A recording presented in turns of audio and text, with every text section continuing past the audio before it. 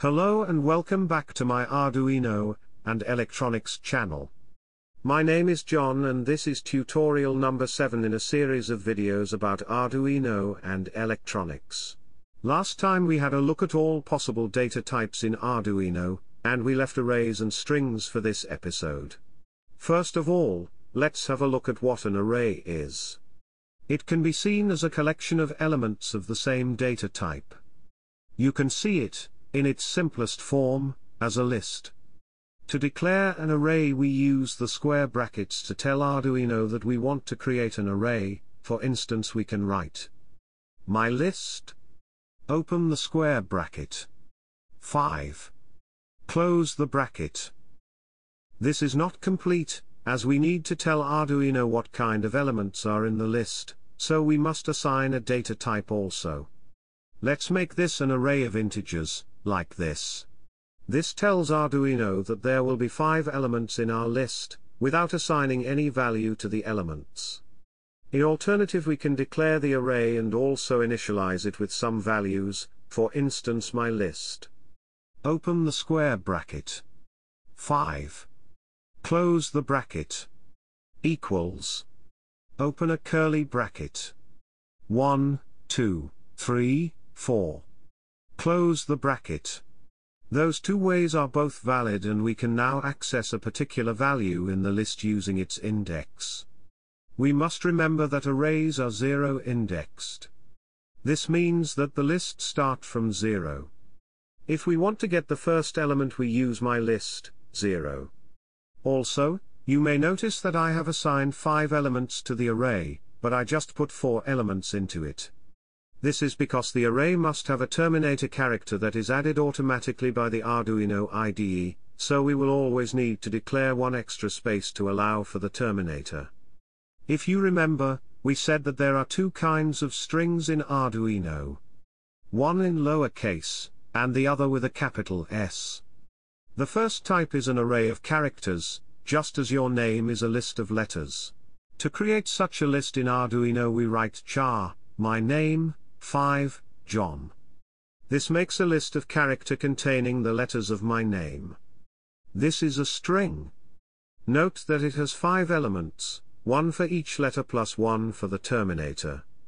Now, if we want a string that contains a particular name, this is fine, but what if we want, for instance, a string where one can insert any name? Surely a fixed-length string is not what we want. There is then another way to declare it. Just leave the number of elements into the brackets empty, and Arduino will figure out how many elements are needed. We can do some tests to understand how we can work with this string, or array of characters. Write this simple sketch inside the setup function so it will execute only once. Use the serial monitor to visualize what happens. First we print out the second character. This is at index position 1. Then we try the first, at position 0. Finally we try just the variable name, without any index. When we do that, Arduino will pull out the first element, and then carries on retrieving all other elements until it finds the terminator. That is why Arduino needs a terminator at the end, so it can understand where the list finish. Upload the sketch and open the serial monitor to see the results. As expected, we have here the second letter, then the first, then the entire content of the variable. Now we know how to create a variable and assign some initial values to it, but what if we want to change the values? It is easy enough to change an individual character, using the index.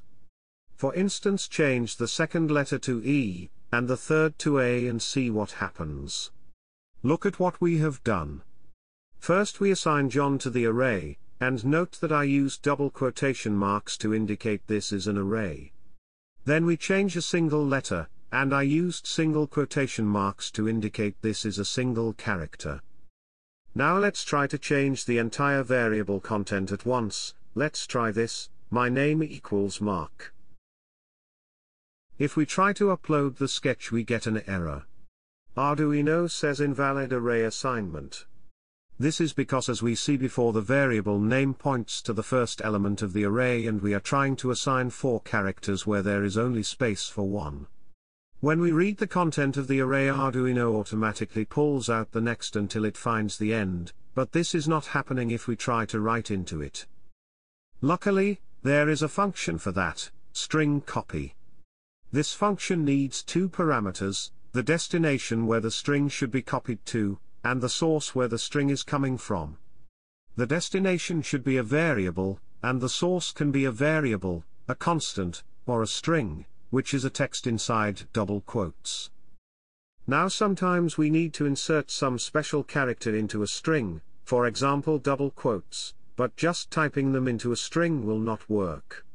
The IDE will think the string is finished after seeing the second double quotes and everything after that will become unclear. As an example, we try to set our string as this. As you can see, we get an error again. To enter a double quote in a string, we need to use an escape character, which in Arduino language is the \. So if we write this, it will finally work. The IDE will treat the character immediately after the \, as a special one and insert it into the string. There are other special characters that we can use in this way, we will see them as we go on learning Arduino programming. Also, there are other useful functions that we can apply to a string. For instance, string length takes 1 parameter, a string, and returns the number of characters in the string. It will however not count the null character at the end, the terminator. Size of does the same thing as string length, however it will include the null character, returning the size of the full array. String concatenate will add a string to the end of another one. Let's try to write down a sketch using these functions. First we create a string with my name, and of course you can use yours. Then we use string length to calculate how long it is, and we use size of to calculate the length again. We should see that the latter is 1 character longer. As you can see, the size returned by string length is 4, and the size returned by size of is 5. This is because it includes the terminator. We can also print out the string like this. Now use string concatenate to add something to my name, for instance the string loves cats, and print out the length again, and print the string again. Upload the sketch and see what happens. This is not what we were expecting. Remember that we said that Arduino figures out how long the array is if we omit to specify that. Well, that is done only once, and adding the 2 strings we wrote over the terminator character, and Arduino no longer knows where the variable ends. So we need to pay attention on how long our array is, if we do not want strange results. If we initially set the array long enough, then everything is working as intended. First, the variable is set to be John, which is 4 characters, but we allowed for it to be 50 characters long. Then we add other text to it, and now there is enough space to contain all the phrase. To help us dealing with those kind of situations, we can use the other type of string, the one with a capital S. While all we saw till now was an array of characters, the string with a capital S is an object. What we mean by the word object in programming is something that has some characteristics, that we call properties, and has some functions, that we call methods. To help understand this, we can imagine the object car. A car has some properties, like its color, number of seats, and so on. But a car also has some functions, the methods. For instance, a car can move, park, brake, accelerate. We have already used an object, the serial object. We used the methods begin and print line. A string with capital S is very much similar. The object string has many methods, we will see them going on learning. For now, just try a few examples. Declare a string like this, and add something to it. And finally print the result. As you see now, all is working as we expected. We can apply the method length to see how long the string is. Like this. or transform it to uppercase using this method.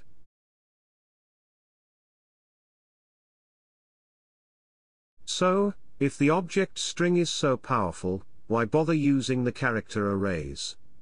The biggest reason is that string, with a capital S, needs much more memory, and memory is precious on Arduino.